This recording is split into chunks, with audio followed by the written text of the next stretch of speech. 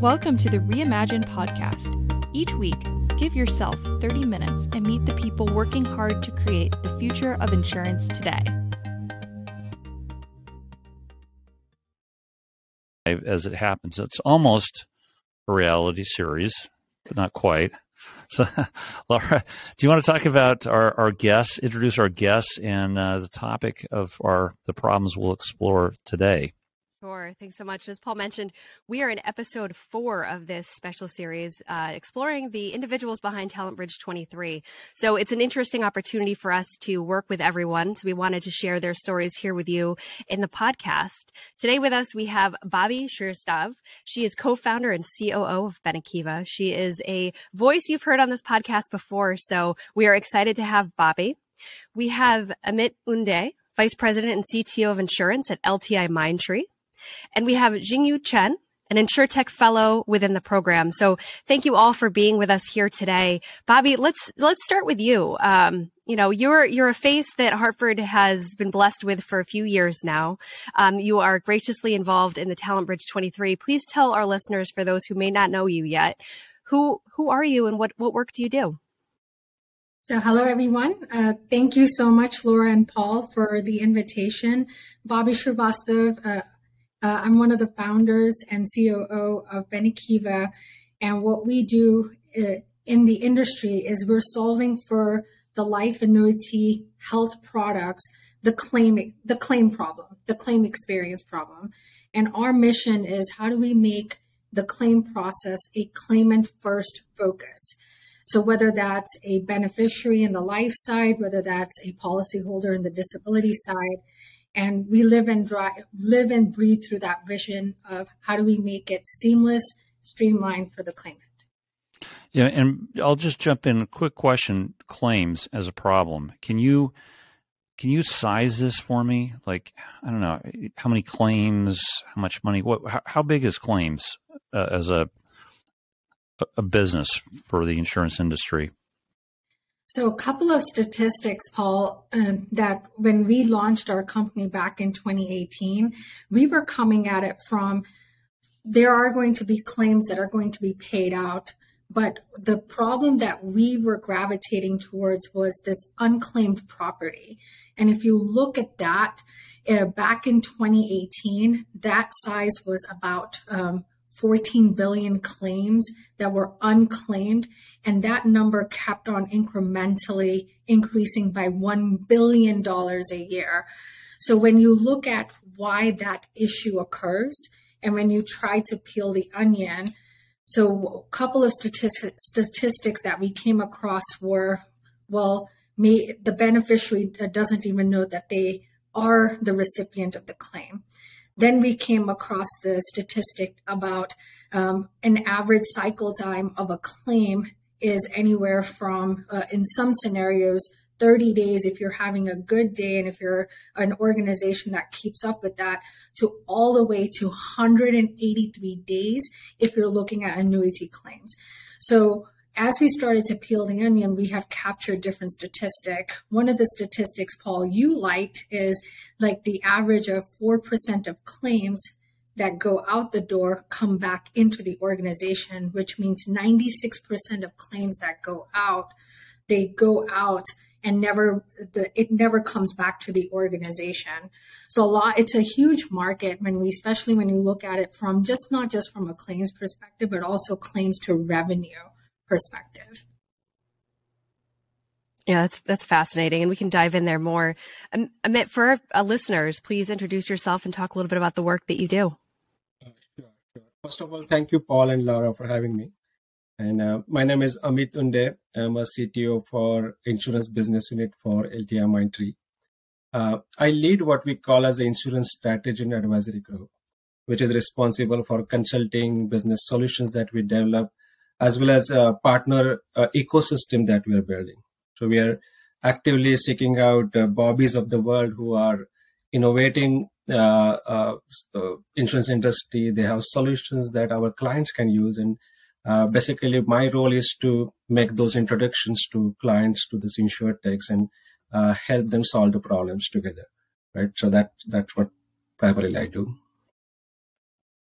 Yeah, that's fascinating. And relationships building is a lot of what we focus on here too. So excited to dive deeper into that piece of it. And our next guest on the show here, Xingyu, please introduce yourself and tell us a little bit about your involvement in TalentBridge23. Oh, yeah. Actually, I'm an insurance science student, major at UConn, and I'm so glad to participate in Insurtech fellow programs, working with Spyglass this semester, and the same as Benekiva. Spyglass also do a lot of service for life insurance and so on. And this is my first time to participate in this Insurtech fellow programs, and I think I can get more and more experience for this program. Thank you. And Xingyu, tell us about your journey. I have a feeling you were not born in Hartford, Connecticut. Yes, I'm a Chinese, and actually I have traveled a lot of different places. Like when I was an undergraduate student, I do my study in Taiwan, not in the China mainland. And after that, I traveled to the U.S. like last year. So yeah, it's my first time to come to the U.S. and experience a different culture. Yeah. That's fascinating. And it's one of the reasons why we like these conversations, because we get to meet individuals who have various backgrounds and kind of bring those perspectives to the table.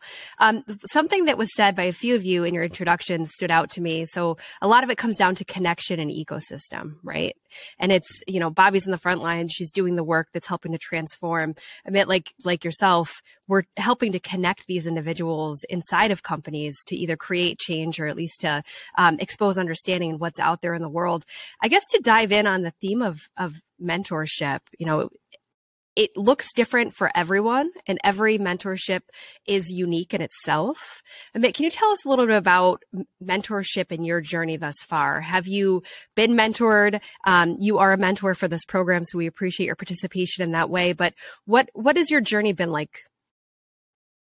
Yeah. No, I was very fortunate to get many mentors throughout my career. I came to US like 20 years ago, and when I came here, I was pure technologist and had no sense of business whatsoever. So I was in my code and development, and that's the world that I knew.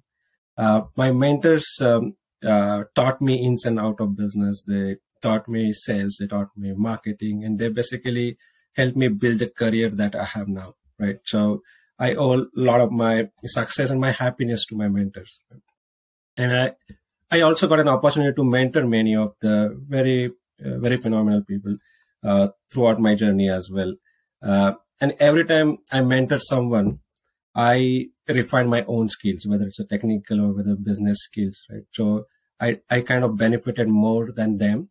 And also I made these lifelong connections with all these mentees who are very successful now. So it's like you mentioned, right? Connection is always an asset to have, and I have so many assets, and because of the mentorship that I have done formally, informally. So throughout my journey, I kind of benefited from both the sides, mentor helping me and mentees also helping me. Amit, mentorship has been so important for all of us. I think if we reflected back on what led us to the point we are in our career today, how did you establish your relationships with mentors? How many of them were planned? It was a match in a program with a mentor. How many of them were accidental? And what's the secret to keeping a mentorship, going over an extended period of time? Yeah. So in my case, none of that was planned or formal mentorship as such. I wish that was there at that time, but it was not. And so I was kind of fortunate to find those mentors who were my bosses, who were my colleagues, who basically took me under their wings, right? And they decided to help me out and give that mentorship to me in a more informal ways.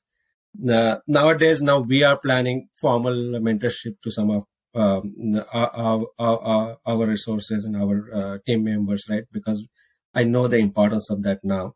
But at that time, we didn't have a formal program like this, which I think it's a really great program. But I accidentally discovered those mentors and I got benefits from them. So it happened, which is I'm very fortunate for that. Yeah, and Bobbie, obviously building a startup requires an amazing amount of connections, relationships, people holding their hand out. How do you think about the journey of I'm a contact to I'm a friend to I'm a mentor to maybe I'm an advisor, maybe I'm on your board? Maybe talk to us a little bit about how you think about levels of connection support. Yeah, Paul, I just want to piggyback off what Amit's been talking about, right? Like, it is so important, the power of mentors, especially as part of your early career days. So, I mean, I really, honestly, if I look at my startup journey, I may not have even been at this lens if it hadn't been for my career mentors that some of them were planned, some of them were accidental. You seeked out. I know our organization, when I worked at a fairly large Fortune 500 organization, they always encouraged you to seek out mentors, and it's what I know. There has been a mentor or two that have had such a big impact in my whole journey, and it's the lessons that they've taught. So, as you come from a startup lens, you're gonna be in that scenario where I've been very fortunate that I've always gravitated towards startup communities, but that also came through accident too, because initially, if you're not part of the startup community, you have no idea what you're doing. So when we first started in my first company, we actually built a solution, and then we were thinking, hey, is there a community that we can reach out to? We would go to like our local tech meetups. And it was fortunate that we met an individual that led up our startup community in Winston-Salem. And I saw him in the parking lot and I said, I have a company I've built. I've got a product, a tech product I've built. I want to get in front of you. Tell me, like, what do I need to do? And that's the start. That spearheaded like our startup journey, where you learned about the lean canvas methodology, the business canvas, and you have, there were so much support around it. So oftentimes, we've been fortunate that, I started my startup journey back in 2015 when these ecosystems were just being built out, but now they're flourished and across every city, every town has some type of a startup community. Go participate. And that's what helped us. And I'm a big proponent of when you, especially in the startup world, you're going to accelerate through that. And you're going to quickly learn that as you go through each phase of your startup, you're going to need mentors. And it's also, you need to give back to the other founders who are just starting out. So that cycle continues where you're mentoring, but you're also getting mentored, but it's at a different level. And it cycles through. I never want to hear a startup founder or anybody that says, "Oh, I don't need a mentor," because in my world, in my lens, the minute you say that, it just shows that you're kind of shut down your learning. You always need a mentor, whether that's professional, whether that's personal.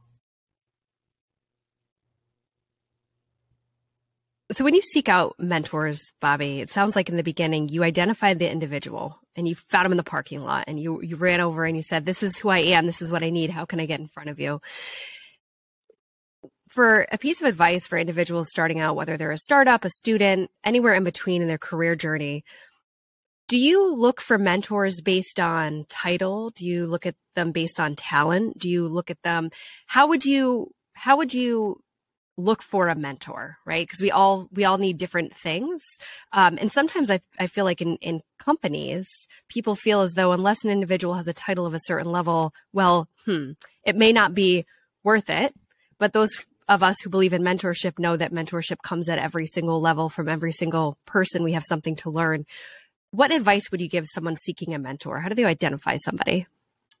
And Laura, you bring up such a great point, because I was just having a conversation with the startup founder on he's looking and he's getting his mentors lined up, and I'm one of his advisors, and I was just giving him some good practices and some watch outs, like here's what to watch out in a mentor. If they say some of these things, run away.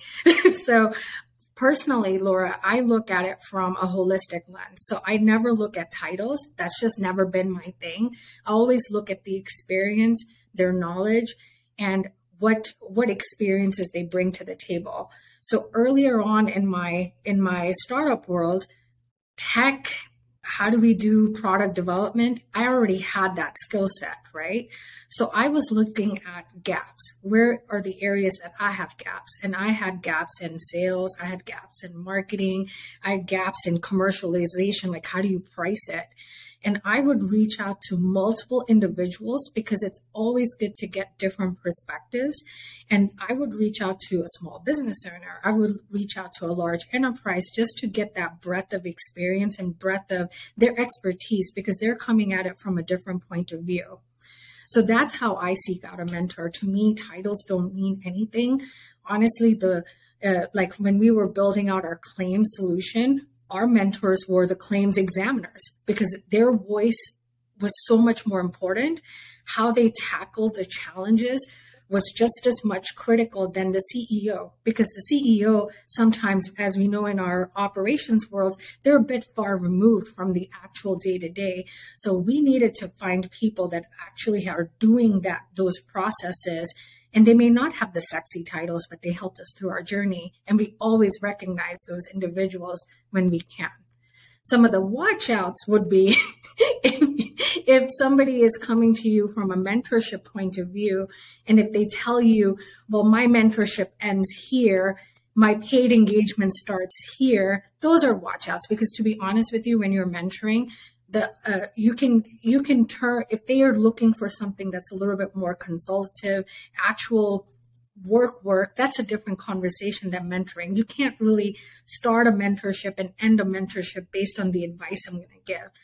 You know what I'm saying? So those are going to be some watch outs of mentors to look for, to look out for, because that's just blending in too much of what your self-interests are versus, I'm always looking at what I can do to serve the other person, not what they could do to help me, right? So I come at it from a different lens. Amit, you work with some very senior people across a number of very different industries. Do you ever get to a point in your career, though, where you're more providing mentorship and not needing it? Do the CIOs you work with need mentorship just as much as Xingyu may need it out of college? Absolutely. I mean, I believe, I agree with Bobbie completely that everybody needs mentorship, right? And it need not be more learned, more experienced person who teach you, right? Because many times the youngster like Xingyu may teach me something about technology, something about maybe her world in China, which I may not know, right? So it is not that you need a more experienced person, although it is always good to have that kind of a person. I think what makes such kind of engagement very successful is if we have a mutual respect, mentor and mentee, both are in it to learn from each other. And a second is that mentor needs to have time for mentee, right? So many times I see that if we seek out people who are very high level, they're CEOs, they're presidents, and they may be well intentioned, but they may not have time for you, right? Because they're busy. So those mentors may not be, there may be good connections, but they may not be your mentors, right? So your mentors need to be someone who can spend time with you, who is passionate in helping you, right? And you would find those individuals in the market who basically be happy by helping someone. So I kind of seek out those kind of mentors in whenever I meet CIOs, CXOs, and many of them became my friends. They became my mentors because they were genuinely interested in it. And I believe I also kind of helped them in certain areas where they needed help as well. Yeah, it's helpful, right? So when we look at things and try to get an understanding of what will make a successful relationship, the intent, right? As you mentioned, it's people want to be mentored and menteed on both sides. I'm going to flip the question a little bit. Xingyu, what's one thing that you hope to gain from this as you're going through your educational journey? What is one piece of information, knowledge, or advice you hope to receive from a mentor during this program? Actually, the first thing is that I believe it's really a good opportunity to learn about the Insurtech through this program, because I can not only apply this all the theoretical knowledge I've learned from the course and applied it to the real insurance world, and also let's take to mention about a mentor, because like before, especially in China, most of our students, they just like listen to a professor's lecture. They do not find their own mentor, or they do not know about everything about the work, especially if they want to transfer their roles from students to a worker or to find a job in the real insurance world. They would say that, oh my God, what should I do? And they need a mentor. And they will not only know about what kind of job they should do in their everyday daily life. Also, they want to know how can we correctly communicate with their colleagues, with their bosses, or with something like that, with their clients.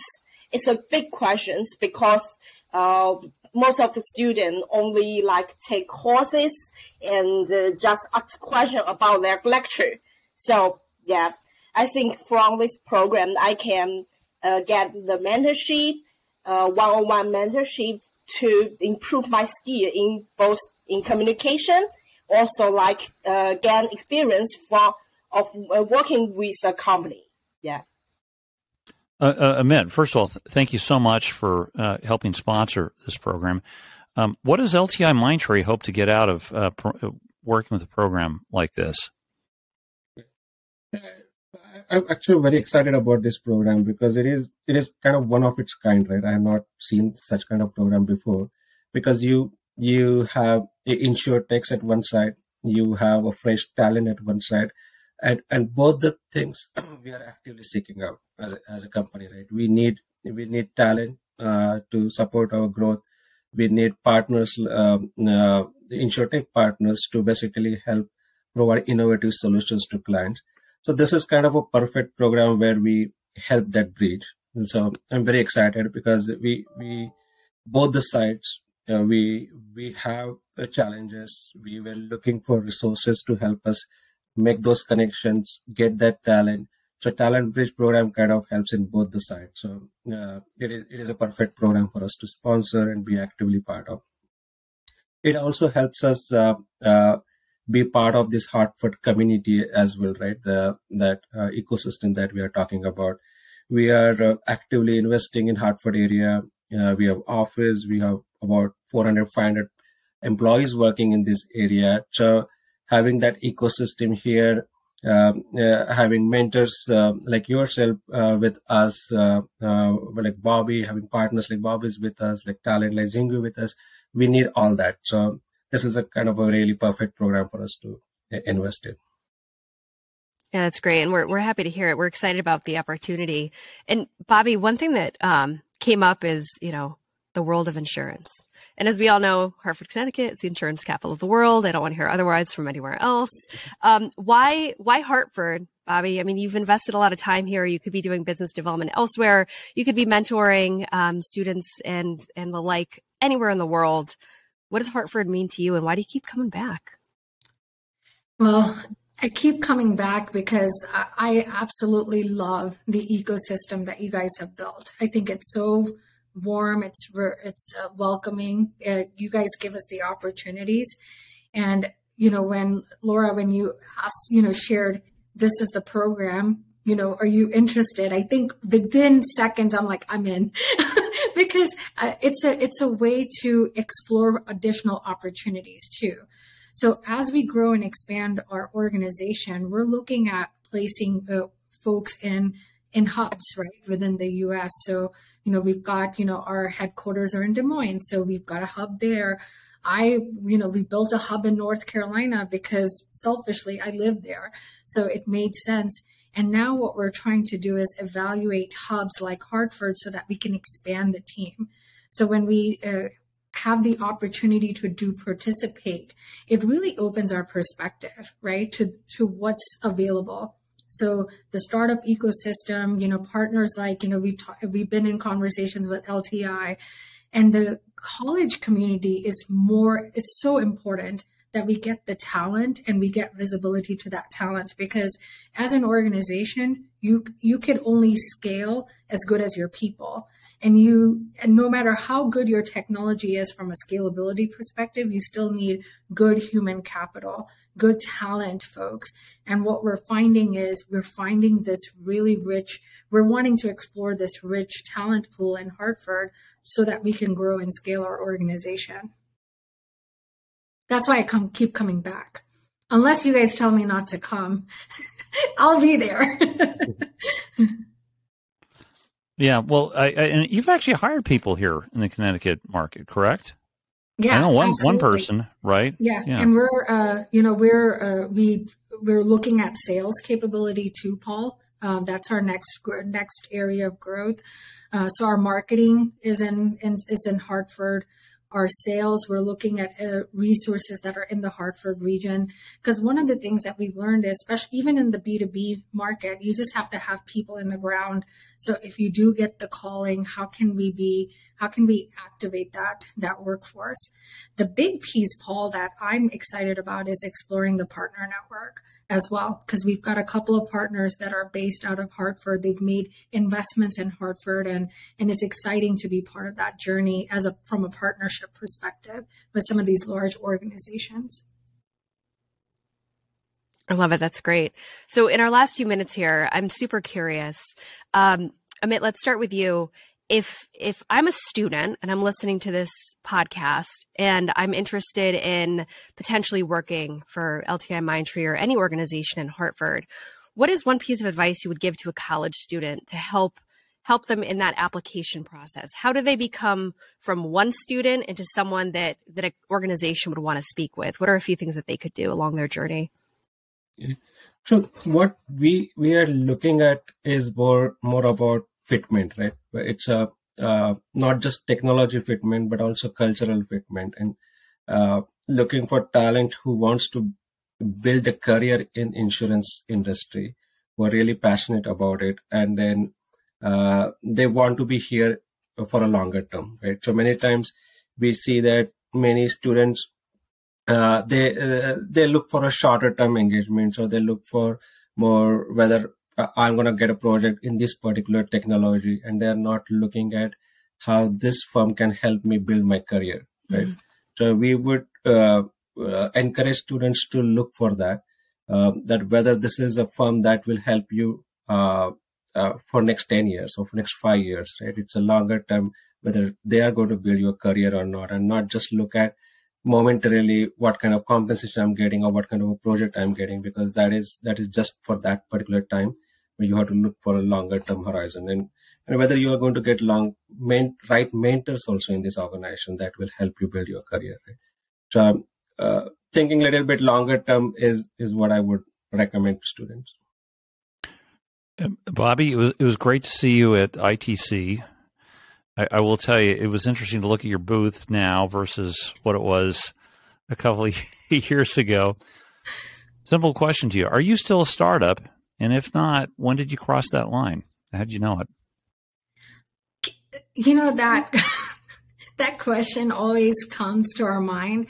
Honestly, I think for us, I think the minute you start to get scale, you've got to get out of that startup mentality. You've got to have standard process, standard procedures. But I think I mean, every organization's different, right? Like every startup, when they feel like when you're no longer, can you call yourself a startup? But what I would say is it's not even about the startup, it's about innovation, right? Like at what point do we stop innovating? And our answer is never. So that means we're going to always operate as a startup mentality, have that hustle and grind to really solve industry issues. We will never be that, right? We will never be the organization that stops investing in our tech because we can go and build something else and let this be stabilized. You know, we're not about that. We're about solving real problems, and we're going to leverage our platform to do that. So I don't have the answer for that, Paul. I think that answer is better than any answer that Paul was expecting. If I could drop this microphone on the floor and not break it, I would. But you know, I got to respect the equipment. So we are at the top of the hour. I want to thank you all for coming on and speaking with us today about your journey here with TalentBridge and your own personal journeys with mentorship. It's something that's extremely valuable on both sides. And for me, I like having mentors of different variety, different levels, different backgrounds. Because Amit, to your point earlier, you know, even if someone can teach me about their culture, their traditions, that's something that's going to make me, you know, interested and curious. As a lifelong learner, there's never an end. And that's a beautiful thing. So like Bobbie, I hope to keep innovating, keep learning, and keep moving it forward. Paul, as we wrap up here, is there anything you want to leave the audience with at the top of the time? No, I'm just excited to see what happens and what connections are made in this program. Meet Xingyu, Bobbie, and I'm looking forward to our next conversation with another pair of startup students and industry leaders here in Hartford. So, listen, thanks for joining us. Tune in again next week for another special episode of the Reimagine Podcast. Thanks. Thank you.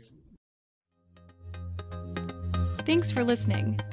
If you enjoyed the show, please rate and recommend us on iTunes, Stitcher, Overcast, or wherever you get your podcasts. You can also get more great information about this company and other great startups at imagine.nfg.com.